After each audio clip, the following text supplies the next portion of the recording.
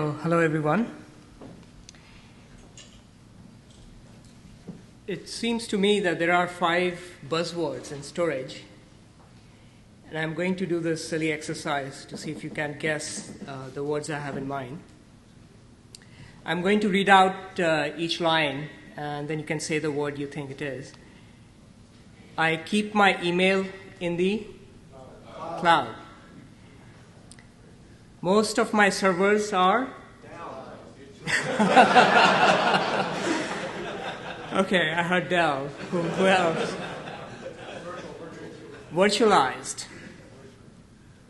You know, if you speak with IT admins, that's what they would say. 90% of my servers are virtualized. My backup storage does it, and now I want my primary storage to do dedupe. My SAN is not big enough for my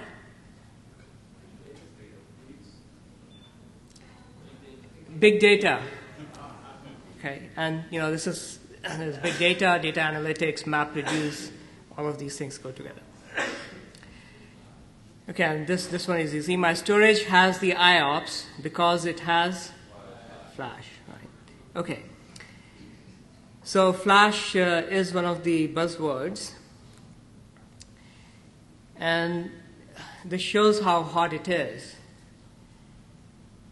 5 years ago, none of the major storage vendors had any product with flash in it. And now every one of them has such a product. Also, there are a bunch of startups that I have listed here that are using flash as a centerpiece. And probably there are a whole bunch that I don't know about. And there are probably some starting this month. So I've listed the public companies and the private companies in alphabetical order, to be fair. And I noticed something funny. Can you know? Right, there's this amazing thing. There's an alphabetical split between the two. You know, what a profound observation. Okay, so enough of that. So if everyone is doing flash, you might ask, isn't it a done deal? You know, what's there to talk about? And the thing is that everyone is doing it somewhat differently. It's fascinating how many different ways there are of using flash in the data center. So what I'm going to do is organize this design space around flash as a series of 5 decision points. Okay. First, do you put flash in server host or in storage? If you put it in storage, do you have only flash or a combination of flash and disk in a hybrid? If you use a flash and disk hybrid, do you use it as an endpoint of storage, like disk?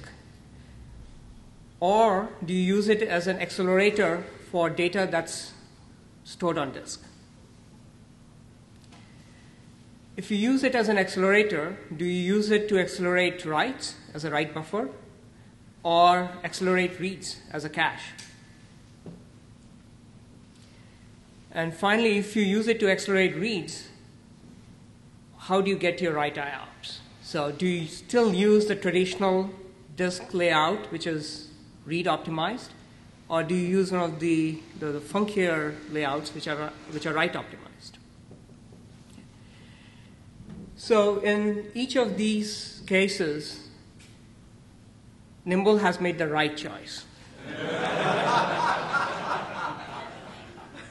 So at least the right-hand choice.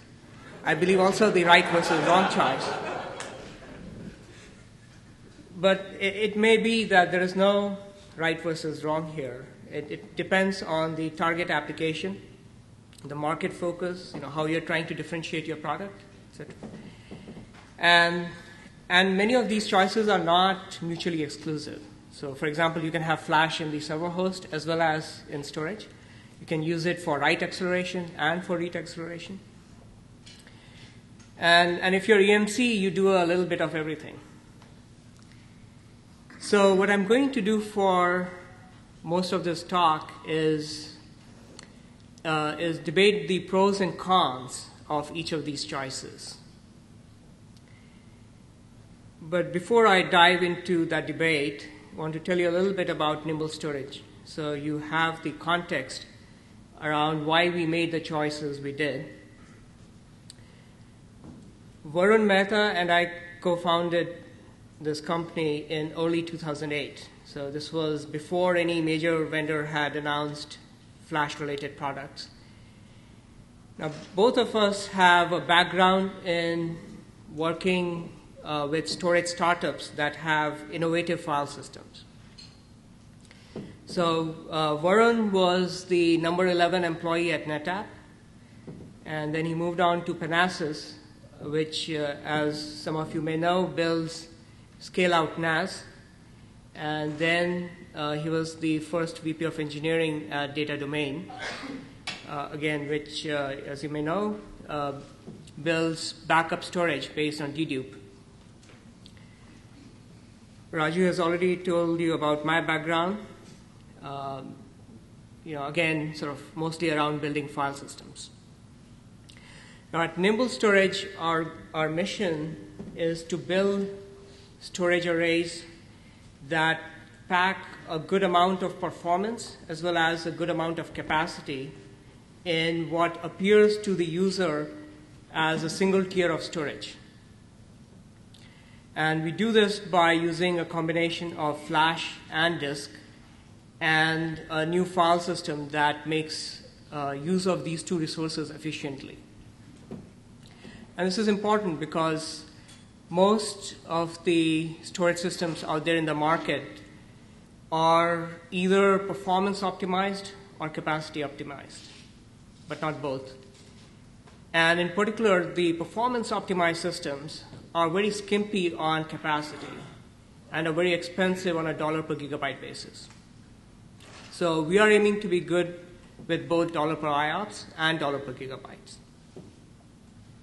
Now, it is general purpose storage, but the focus is on mainstream applications like VMware storage as VMFS data stores, Exchange, and database systems like SQL. We have been selling since 2010, and as far as we can tell by reading S1s of public companies and based on hearsay about other private companies, we are the fastest growing company in this area based on revenue in the first 7 quarters.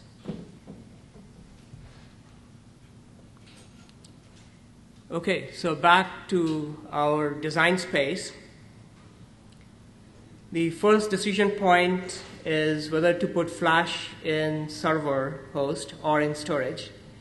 And by putting flash in server host, I mean direct attached flash. Flash that's not shared between hosts, at least not directly. It might be indirectly shared through host-to-host access. By putting flash in storage, I mean networked storage, as in SAN or NAS, which is shared between hosts. Okay, so reasons for putting flash in the host: you get lower latency.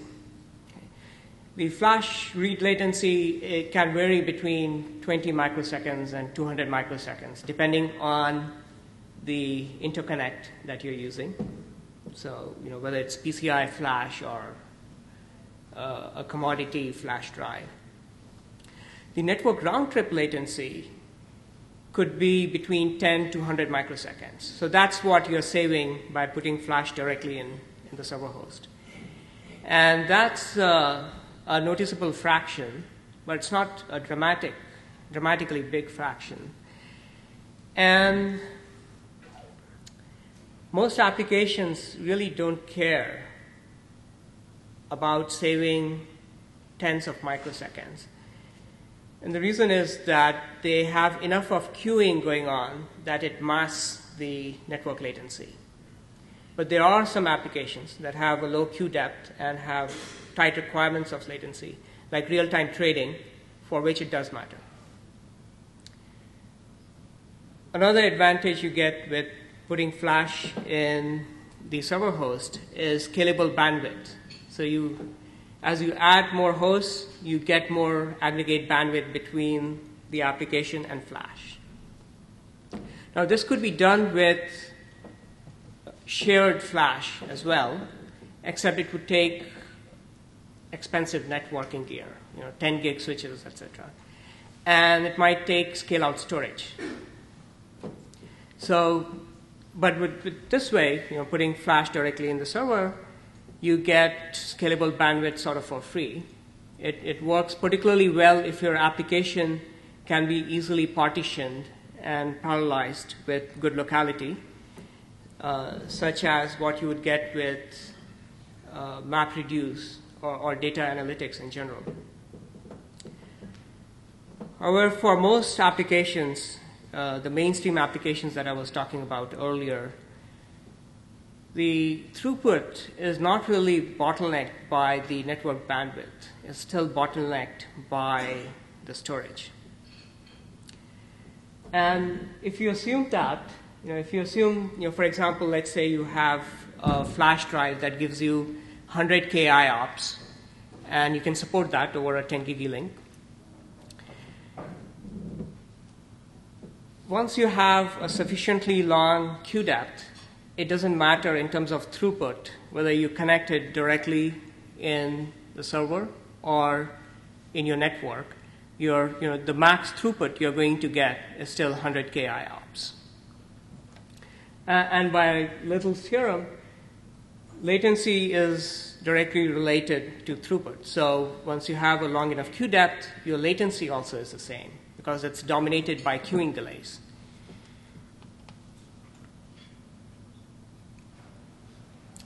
Okay, reasons for putting flash in storage. Well, by definition, it supports multi-host access. So if you have a distributed application like file service, you can get to your data in flash from any host. Also, it supports migration of virtual machines from one host to another. They can still access their data in the shared storage.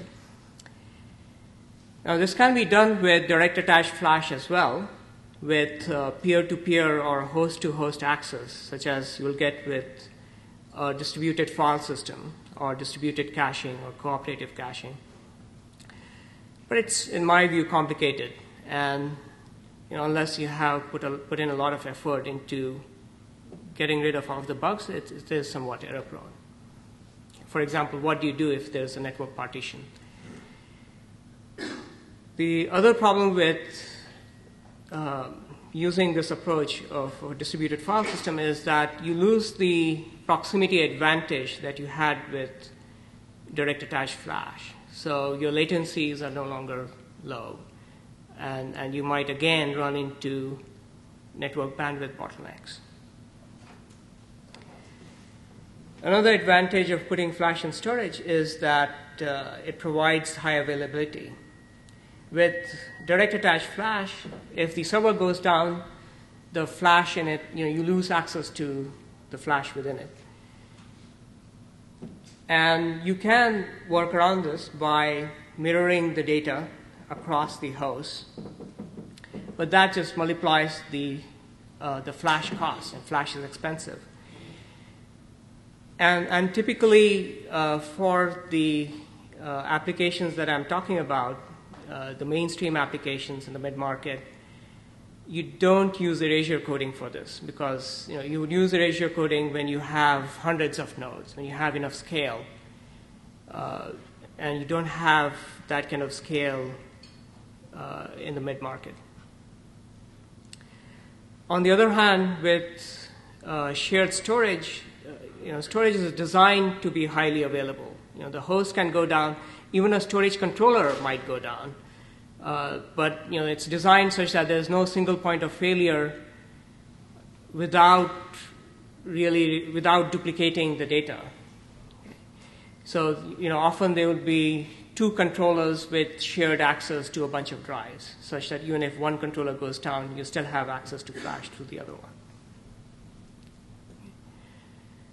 The third reason, that if you have any storage if you have any shared storage, then it actually pays off to have some flash in it. And the reason is that the storage system is likely to have some metadata, like a block map. And flash can accelerate that metadata. And it's a big bang for the buck kind of scenario, where by accelerating just a little bit of data in the storage system, its performance can be improved significantly. And no amount of flash on the server side will help you with this, because the server does not see this storage metadata.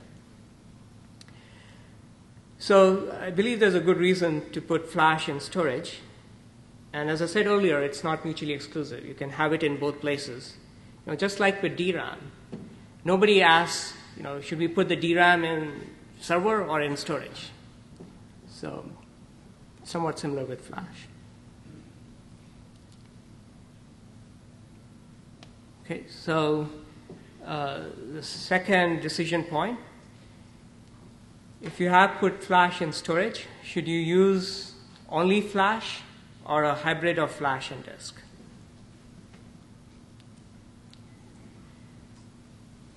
The advantage of using only flash is that it gives you guaranteed high performance. With a hybrid system, you can try your best to put the hot data in flash, but you cannot prevent misses. What you can do is control the expected miss rate and thereby keep the expected latency down. But the worst case latency can be bad. And there are some applications that might care about the worst case latency. So again, trading is such an application. And I would think that there are medical applications that also care about worst case latencies. Now, it's not completely true that with flash-only storage you get uniformly low latencies. And in particular, if there is any garbage collection going on in flash, it can create a hiccup for your read requests. And there are a few all-flash systems that are sophisticated enough to mask even that garbage collection latency. The next reason to do only flash is that hybrid is more complex. You have two different storage media, flash and disk, and they have different performance characteristics, different failure characteristics, and you have to design separately for the two of them. The third is that with only flash, you have no mechanically moving parts. So it's mechanically rugged, and that's of interest in some applications, for example, with the military.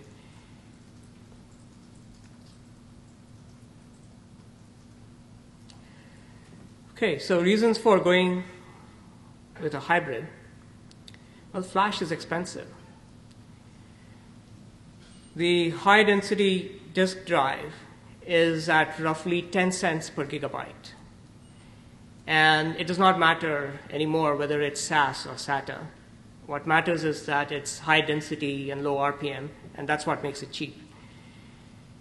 On the other hand, the cheapest flash drives, the commodity MLC SSDs, are $1.5 per gigabyte. So that's 15x costlier. And in most flash-only systems, you generally tend to use enterprise-grade MLC, which is further 2x costlier.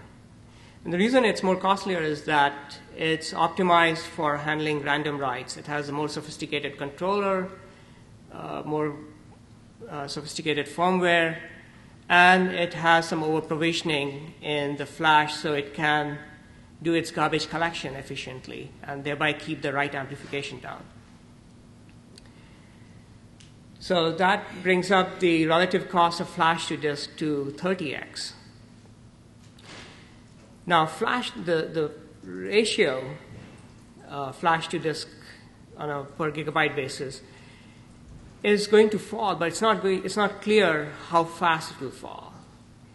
And there are some concerns about this. As you increase the density of flash, its performance degrades, its reliability also degrades. And so, some of you may have seen this paper from FAST this year. It was titled "The Bleak Future of NAND Flash."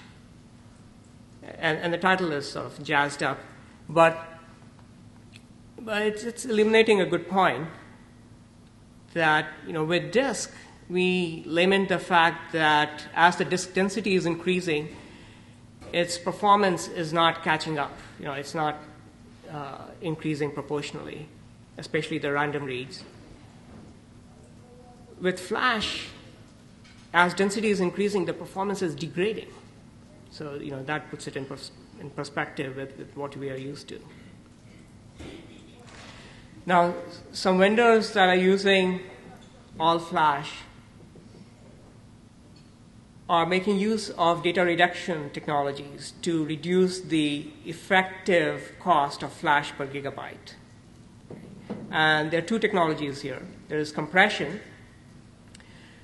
But compression you can do on disk as well as on flash.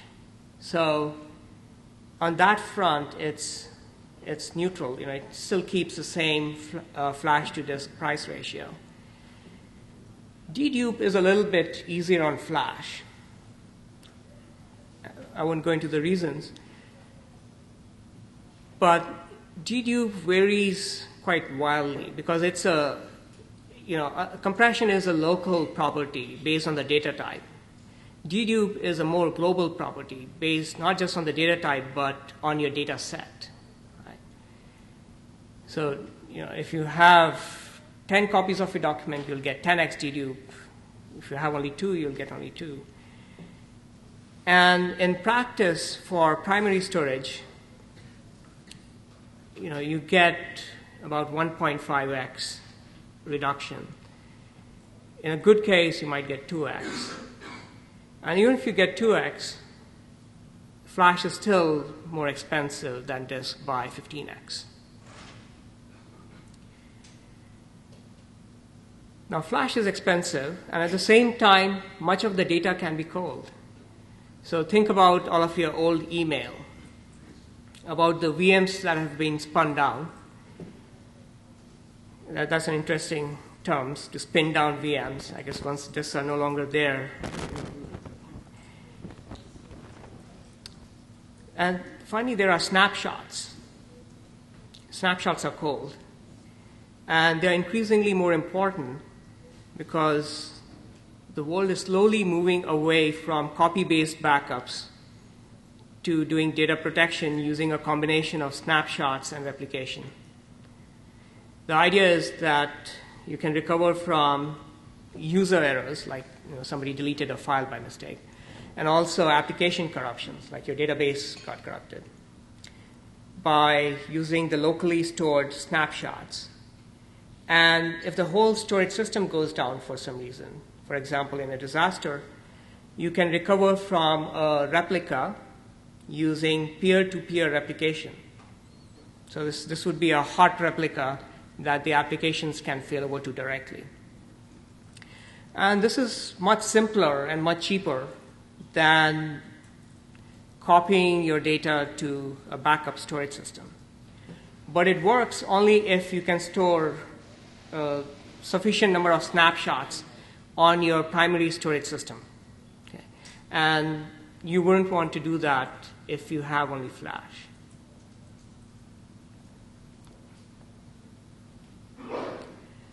So here's the result of a survey conducted by ESG last year around reasons for not adopting flash in the data center. And I'll read out the top few reasons here. The top one is too expensive relative to HDDs. The second is the technology needs to mature. Third, limited drive capacity. And some of this is getting addressed as we're getting higher density flash drives. The fourth is concerns about the reliability, longevity of solid-state storage components.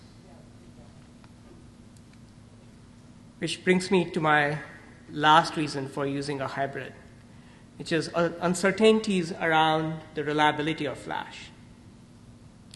So the disk was invented more than 50 years ago. Flash was invented in the 1980s, but it got into enterprise storage only about 5 years ago. And as you may have seen with papers being published on disk failure characteristics, we are still getting there in terms of understanding how disks can behave. So you can imagine how long it will take for us to truly understand the failure characteristics of flash. And if you think that disk is a peculiar kind of device, flash is much more peculiar. Right? What's commonly known is its limitations around write endurance, that you can write to it only a certain number of times. What's not so well known is that it also has limited retention. It has something called read disturb, where if you read a page multiple times, then it can actually perturb the values. And many of these problems can be mitigated. Not completely solved, but mitigated, although that takes even more cost, more complexity. So I don't want you to get me wrong here. Nobody likes hard disks. That's why we call it spinning rust. And I do believe that sometime in the future, some solid-state technology will replace the hard disk. We all hope that it happens sooner rather than later. But in my mind, flash is not ready yet. Okay? So building systems with all flash seems a little bit like building all-electric cars in the late 1990s with nickel metal hydride batteries instead of the modern batteries. So it doesn't feel ready yet. It feels too fragile. In fact, I would say the question is not just when flash will replace the hard disk, but whether it is the right solid-state technology to replace the hard disk. I don't know the answer to that. I believe the best strategy is to, for the time being, use flash for its strengths and to work around its weaknesses. And that means keeping disk in the loop.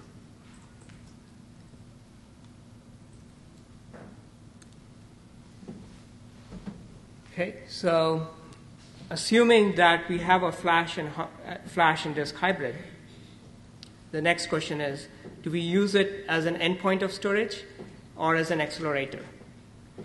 And by an endpoint of storage, I mean something that stores the data separately, independently of disk.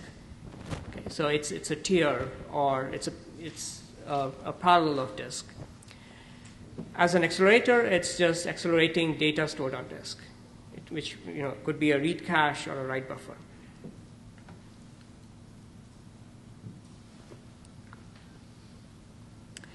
Okay, so reasons for using flash as an endpoint.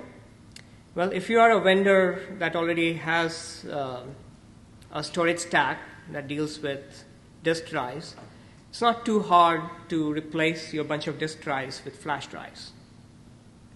And this holds particularly well if you don't care about moving data between the two tiers. Another reason to have flash as endpoint is that it avoids duplication of data between flash and disk. But if you think about it a little bit more, it's not that much of a reason, because disk is so much cheaper than flash that the duplication does not cost you much.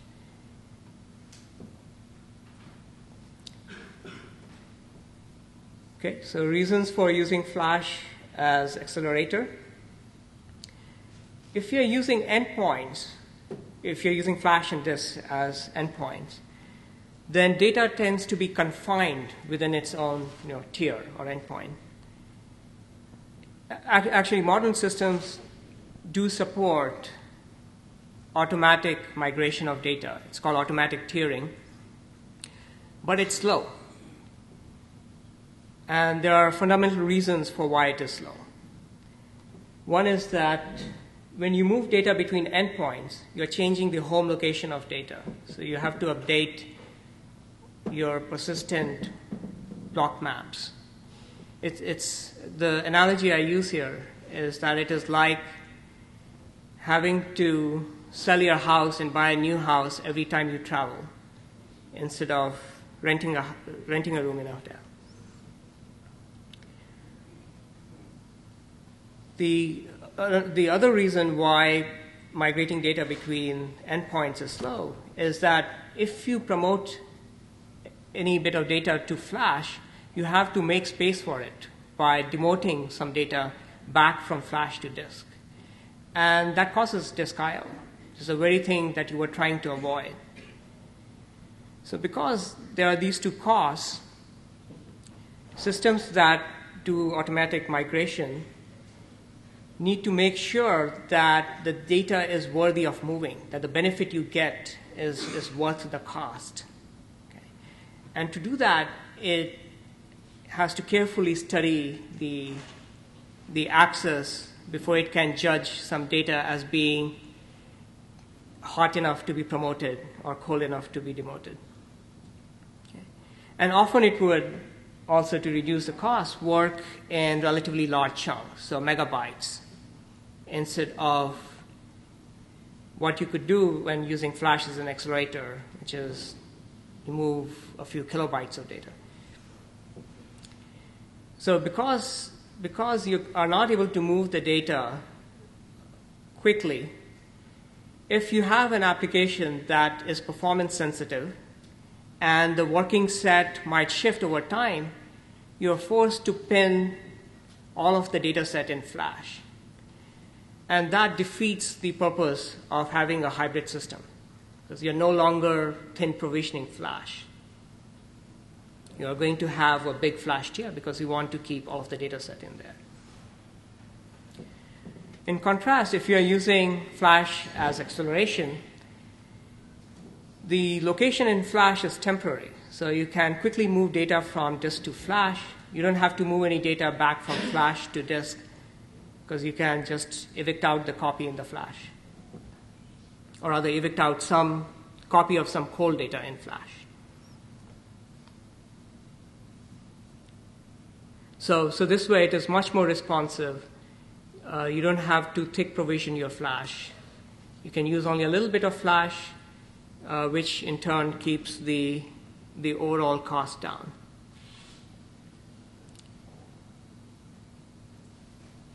Okay, so assuming that you're using flash to accelerate access for data already stored on disk, do you use it as a write buffer to accelerate writes? And in this mode, you could also say that it's doing write back caching. Or do you use it as a read cache to accelerate only reads, which would deal with writes either as a write through cache or by invalidating the data if you already have a previous copy of that data.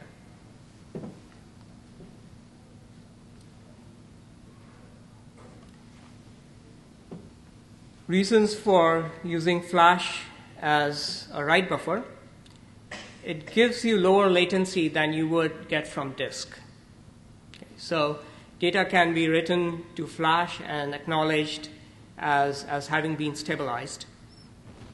Disk latencies are in the order of a few milliseconds. Flash latencies are in the order of, for writes, in the order of hundreds of microseconds. And here it depends on whether you're using SLC or MLC.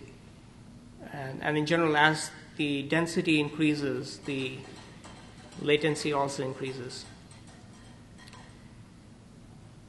So you can use flash as a buffer and do better than disk. But there is another alternative. You can use NVRAM And here by NVRAM, I mean DRAM with some power protection technology. And that can be much faster. You know, so if you have a PCI connected NVRAM device, it would take about 50 microseconds. And you know, we are gradually moving to having NVRAM available as DIMMs that can go directly on the motherboard. Then it would be in tens of nanoseconds. Another advantage NVRAM has over flash is that it does not burn out, which is a concern with using flash as a write buffer, that you're pushing all your writes through it. Now, flash does have one advantage over NVRAM, that you can get much more of it than you would with NVRAM. So typically, you will have a few gigabytes of NVRAM in a system. But with flash, you can have hundreds of gigabytes. Right? So that gives you a larger NVRAM buffer, sorry, larger write buffer, which means that you can absorb a larger burst of high throughput writes.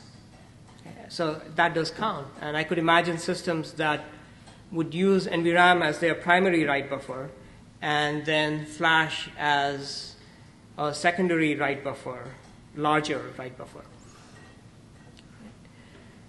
But one thing to note here is that although with a larger write buffer, you'll be able to absorb a larger burst of writes, your sustainable throughput is still limited by how fast you can drain the write buffer to the underlying disk subsystem.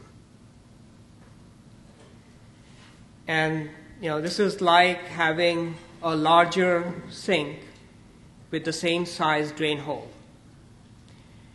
You can throw a whole lot of water into it at once, but you cannot keep doing it. At some point, the sink will fill up, and then you can put water into it only as fast as it will drain out. So the drain speed largely remains the same, but actually it can be helped a little bit by having a larger write buffer, because you can collapse multiple writes to the same block. So with that, the amount of data you're draining is a little bit less than what came in. The second way in which you can use a large write buffer is that you can resort the writes by their logical addresses, such that the output stream is more sorted, is more sequential. And this is beneficial if you have an underlying disk storage system that preserves the sequential locality. There are limits to both of these optimizations of collapsing overwrites and resorting by the logical address. If you have checkpoints on disk, you don't want to move writes across these checkpoints. So that limits how much you can gain from having a large write buffer.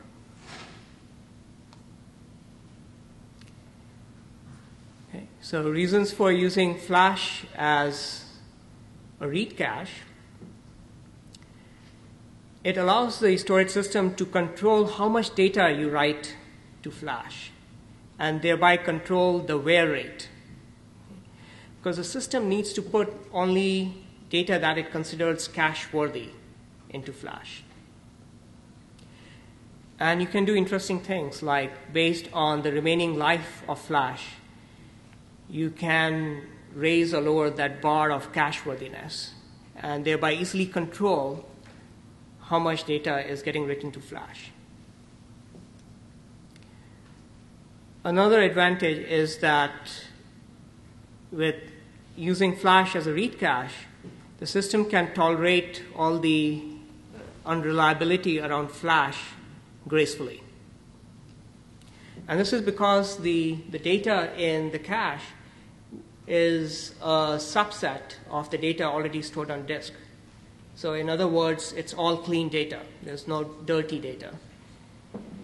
So what the system can do is just checksum all the blocks in flash and verify upon any read that the checksum matches. If the checksum does not match, the system can just toss away the data. you don't need high endurance flash for this. You can use the commodity MLC. The final advantage is that, which is sort of related to being able to tolerate flash failures, is that you don't need parity or any form of redundancy. Okay. So at the bare minimum, when using flash as a write buffer, or as if you have only flash, you would use dual parity. And if you have a RAID group that is 10 wide, that's 20% overhead. And that's a bare minimum. Often you would have either mirroring, that would be a lot more overhead, or some sort of local parity and global parity, kind we saw with Azure yesterday. And that also has more than 20% overhead.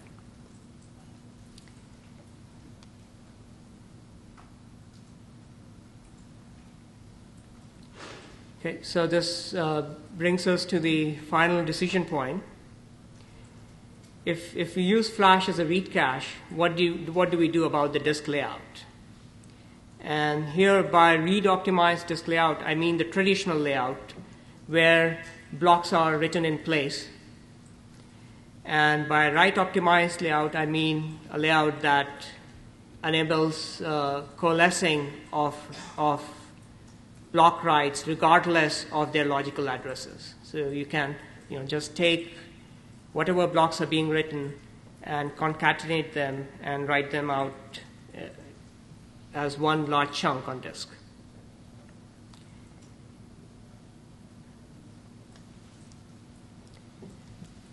So benefits of a read-optimized disk layout.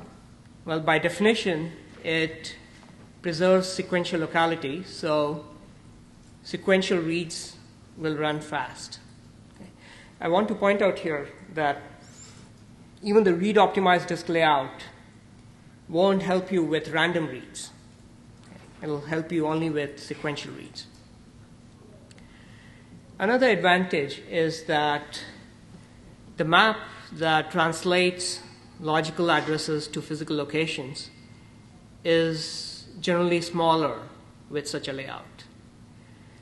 And the reason is that generally you will have some large unit over which you have sequential locality, and this might be one full RAID stripe. So what you need is a map that tracks where the various stripes are. With a write-optimized system, which is coalescing blocks regardless of their logical addresses, any block can go anywhere. So the system has to track each block independently. So what you have is a block map. And there are many more blocks than there are stripes. So you have a larger map with a write-optimized system. And a smaller map means, first it takes less space, so it's more cacheable, etc. But also all the operations are generally faster.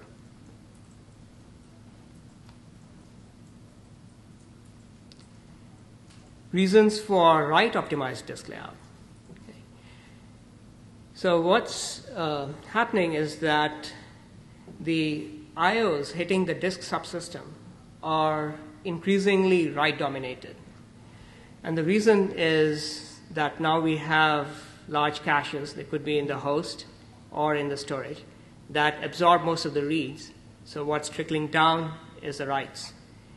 And as I said earlier, you may have write buffers, but write buffers help a little bit with reducing the write volume through collapsing the overwrites, but not dramatically. So most of the writes have to go through to disk. And interestingly, Mendel Rosenblum, who, as you may know, later co-founded VMware, wrote this about 20 years ago as part of his PhD thesis. Increasing memory sizes will make the caches more and more effective at satisfying read requests. As a result, disk traffic will become dominated by writes. And before Flash came along, we had only DRAM-based caches, and this wasn't quite true, but now with larger caches, it's becoming increasingly true. So we hear about for example, in the virtual desktop infrastructure workloads, most of the data is writes, 80% are writes. Even if you look at guidelines from Microsoft for its applications like Exchange, they used to be 1/3 writes and 2/3 reads, and it has flipped now. So it's more writes than reads. So by definition, a write-optimized layout does a good job with writes by coalescing block writes regardless of their addresses. And in doing so, they leverage the sequential throughput of disk, which is pretty good. If you think about it, even a slow disk will give you at least 40 megabytes per second of sequential throughput. So with IOs of 4 kilobytes each, that means 10,000 IOPS. So you can, with write coalescing, get 10,000 IOPS from each disk. Now, in practice, the system generally doesn't get there because there are other bottlenecks, but it gives you an idea of the conceptual possibility. Finally, with write coalescing, you're never updating blocks in place. So snapshots are easy to get. Okay? You don't have to do anything special.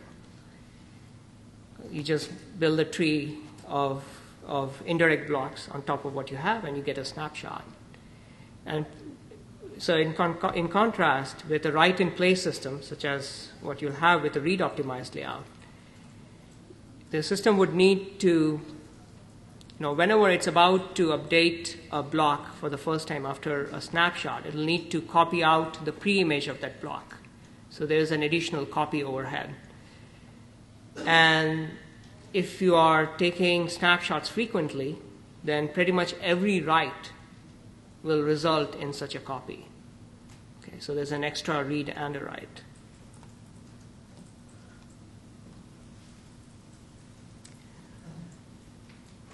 Okay, so there are two flavors of write-optimized disk layouts. The first is what I call hole-filling file systems, such as Waffle, NetApp's Waffle, and ZFS developed at Sun.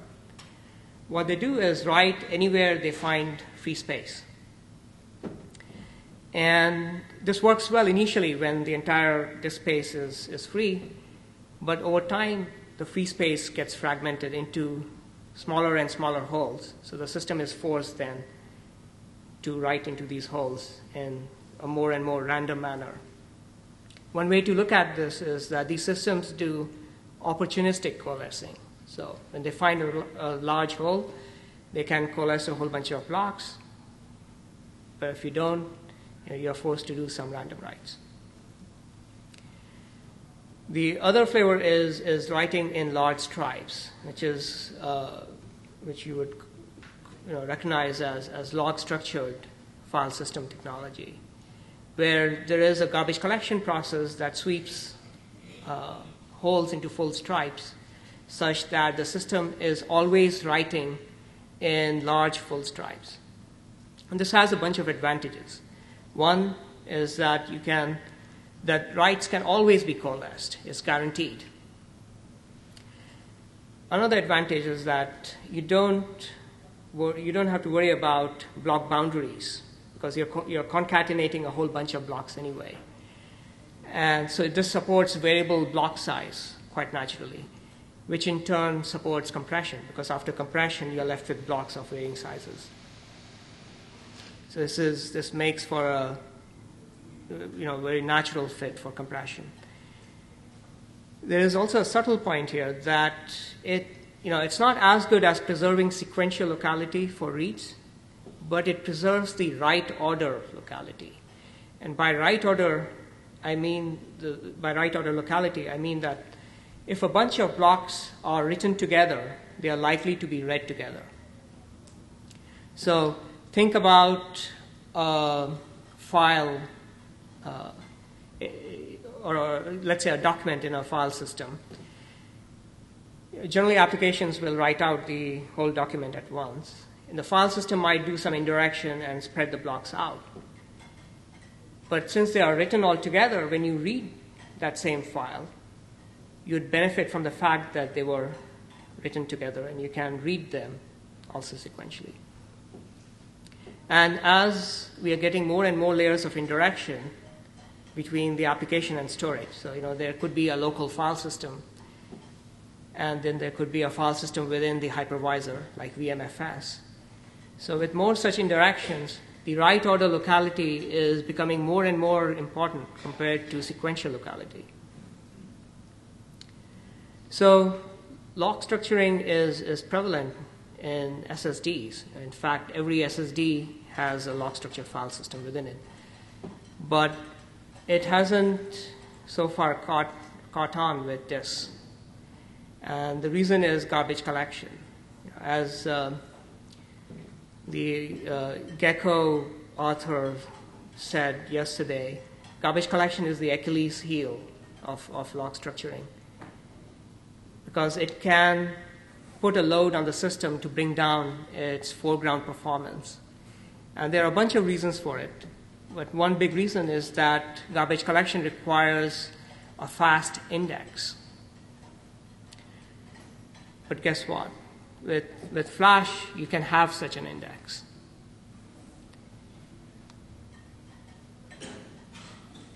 There's actually more to it than that, but I won't go into the details. Okay, so assuming that we follow the choices that, the right choice, you are left with a system that is efficient, in that the various components, they work well together, they make up for each other's deficiencies. So you get the read IOPS directly from using a large cache.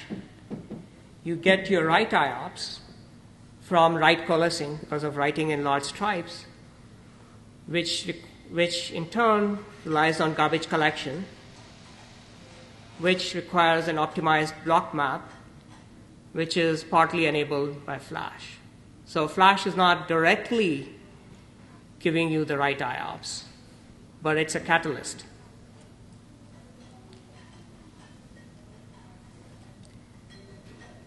Okay, I just noticed that I'm running out of time.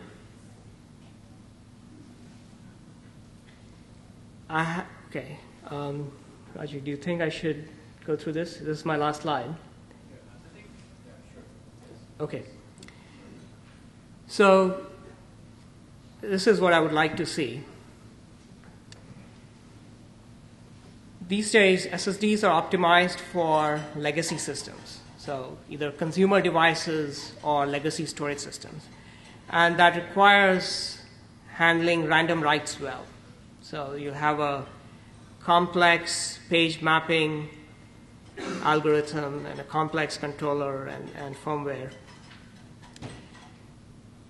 And it can come in the way of getting the most out of the drive. So with new storage software, you can do garbage collection at the system level. The drive, it can still do stuff at an erase unit level or erase block level, such as wear leveling or redisturb or bad block management. But there's no need to remap the pages. And if we did that, the drive will have a much smaller map and will work fast. It will essentially remove a layer of indirection from the drive, or at least make that layer thinner. And that's good. There was a talk in this year's FAST about removing layers of indirection. And you need that indirection somewhere. If you're doing garbage collection at the system level, you will need that in the storage software. But you already have layers of indirection in the storage software. All storage is virtualized now, so there's this map between logical to physical anyway. So you can support things like thin provisioning and snapshots. And you can subsume the page map into that layer. The second thing I have here is very speculative. and I'm not even sure what it means. But if we, knowing that that Flash works really well for read caching, perhaps we could have an API that is optimized for it. Maybe a block device that keeps running even if it is losing blocks. The third is that I would like to see more research on caching and QoS. So it's very important to have algorithms that can predict the miss rate curve, as it is called. So at what, at various cache size, what the miss rate would be like. If you can predict that, then we can size the cache. Also, if you have multiple workloads, how much of the size, how much of the cache to give to each workload. And here there are two goals that could be conflicting.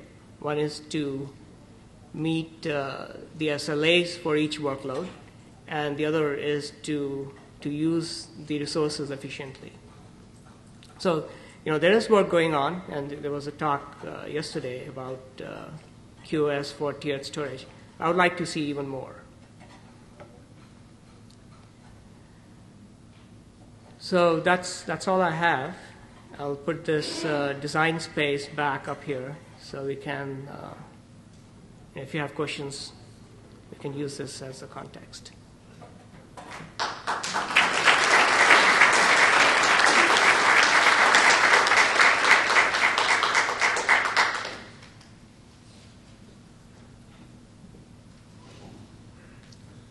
Hi, Fred Douglas, EMC. Thank you for a very interesting talk. As somebody did some of the early work on log structured file systems, even predating the Mendel's full implementation of the first such system, it's really interesting to see how far they've come in all these years. But I think that the claim, the quote that you put up there, which was the original statement that said, memories are getting larger, therefore caching will be so effective, therefore we don't need to read from disks, has always been chasing a moving target. Because memories are getting bigger and bigger and bigger, and we couldn't have imagined 20, 30 years ago how large a memory would be now, but nor could we imagine how large the storage system would be that it would be in front of. And so with all the shift toward big data and the amount of data that people are processing, do you believe that memories really do make that trade-off such that you don't have to worry about reads? It depends on the application. And true, for the big data kind of application, you would be reading from disk. In that particular case, actually, you'll be generally reading in large chunk. So, well, at least even if the layout does not preserve sequential locality, based on the sequential pattern, you can do some prefetching from disk. But you're right, there are applications for which you'll be reading sequentially from disk.